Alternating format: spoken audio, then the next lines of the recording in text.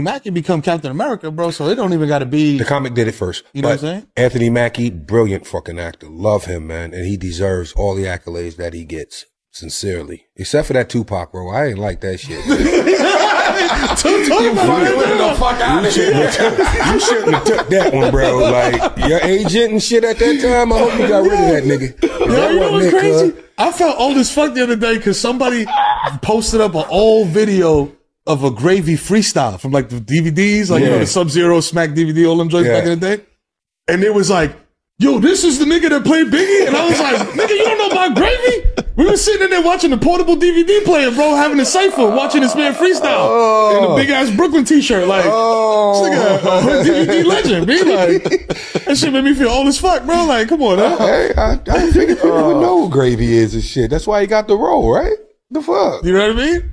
Yeah. No, but let me get it clear. Makie, Anthony, brilliant actor, man. Love your work, man. But I just didn't like the Tupac role.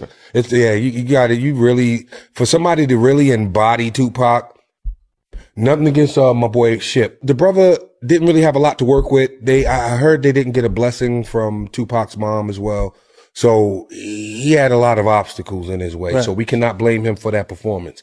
With that being said, Tupac, like you said, you have to really embody the whole, not just the rap part or the thug part of it, just his whole mentality, his whole aura, everything about him was just different from anything we've ever seen before.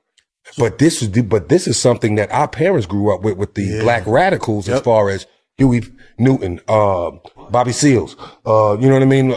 Fucking, my man, Carmichael and all that. Yeah, there you go.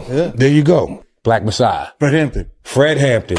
Fred Hampton was different, man. Now, if you're going to play Fred Hampton, do what Daniel Kaluuya did. If you're going to play Tupac, do what Daniel Kaluuya did, man. Because Daniel Kaluuya embodied that, man.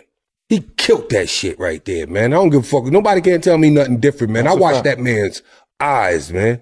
He was in that fucking struggle, and he was entrenched in that motherfucking role. Excellent fucking job there. Is that the theater background you think kicking in? Like, absolutely. 100%, right? Absolutely. Yeah. They move to a different beat. Like I said, sometimes you grab a motherfucker to come on the dance floor to dance and shit, like, this nigga can't dance. Then you grab a motherfucker and wait a minute, this nigga dance way better than me. Let me back up for a second. We seen